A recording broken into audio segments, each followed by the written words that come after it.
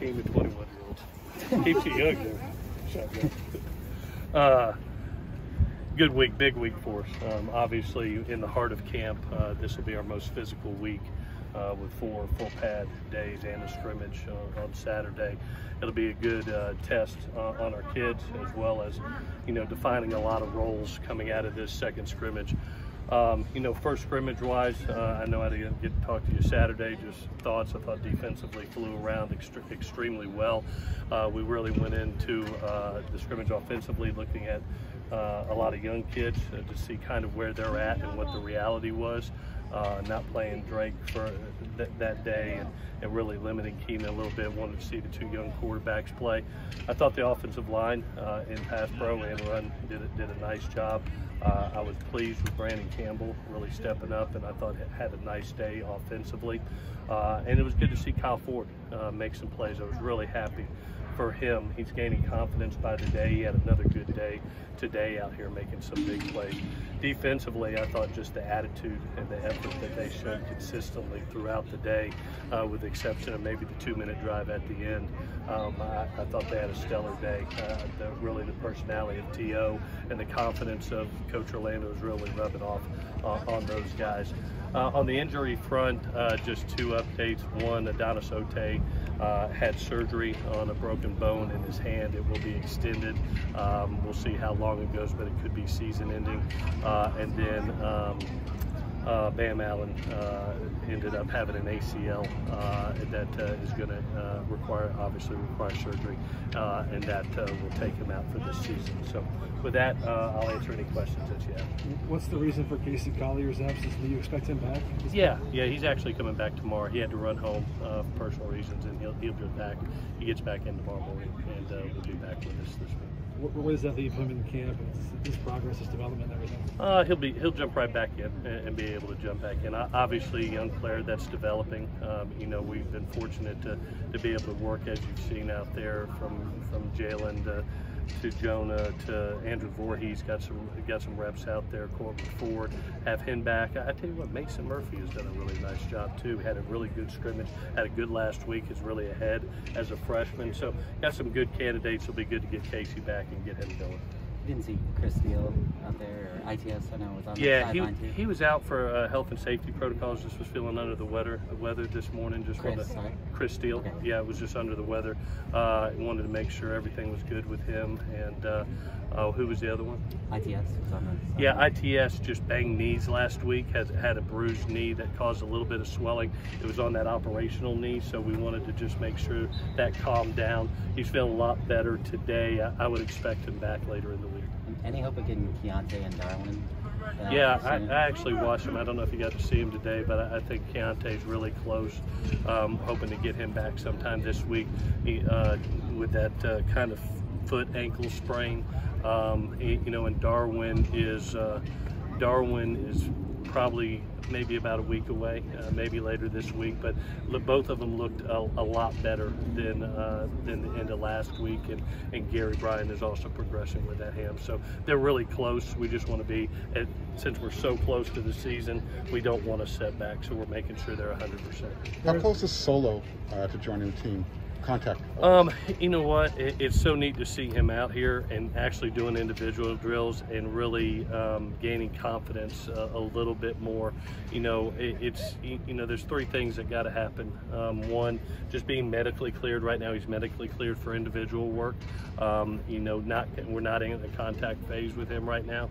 And then his confidence level, I think that's building. And then just in my gut of how he looks and how he's performing.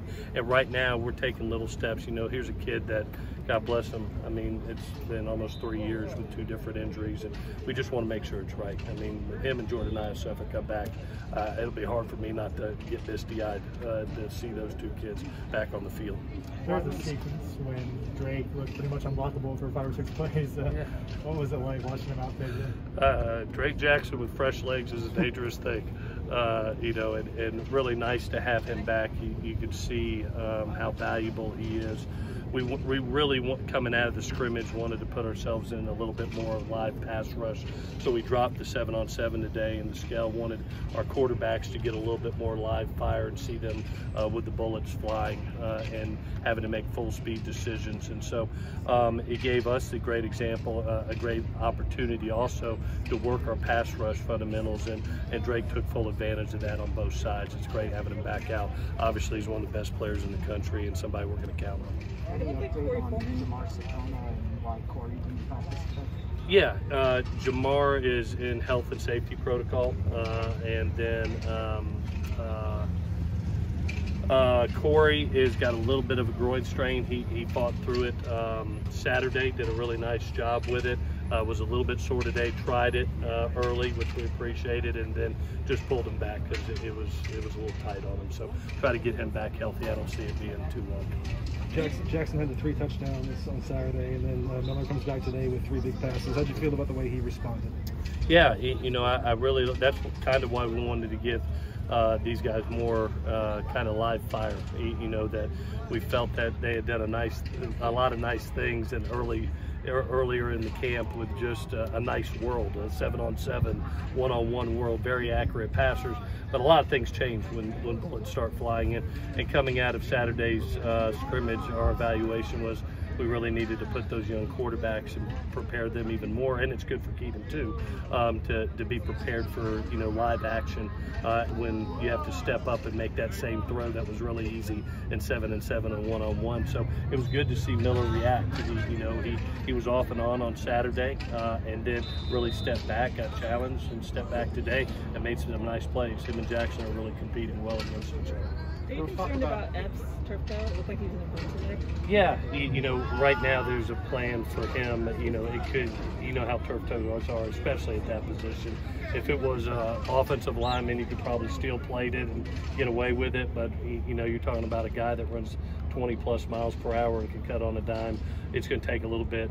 You know, it's probably 3-4 weeks out. So we'll see where it's at. The good thing is he's got a great attitude about it. He's in the training room 24/7, and you know, I really feel like he'll progress nicely. He'll be close for the first game. We'll see.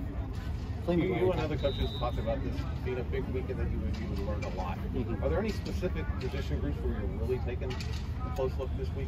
Yeah, definitely. I think one, to, you know, establish a first-string wideout group across the board with what healthy bodies are there and what they're going to be.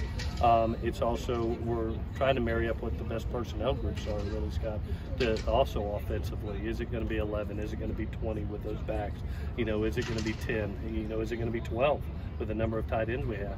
You know, I saw Michael Trigg make a phenomenal play today, and I walked up to him. I said, "We really need to learn the plays as fast as humanly possible," because he has an advanced body and advanced skill set, and he's learning the playbook as fast as he can. So I think from the skilled athletes outside, just getting a feel for who's the best for and what's the best personnel group right now.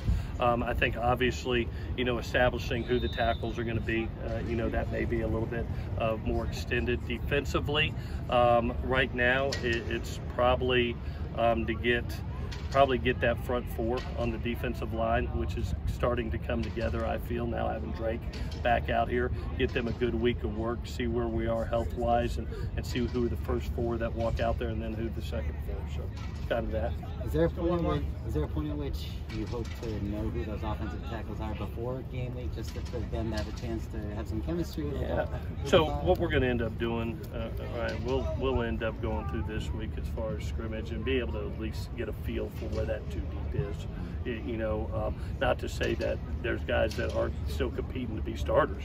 You know, it's close battles out there, but you kind of get a feel for who those first 2 groups are going to be and which side they're going to be on, so you can lock them in to those sides and let them work. You know, so but no, they'll still compete all the way up there, because you don't know, you could go one day and have an injury and the next guy's up. So, but we'll get a semblance of the 2 deep for the offensive line next week. Allow them to still compete, but you'll kind of get a feel for where they're at, where they're positioned, as far as what their job and assignment will be.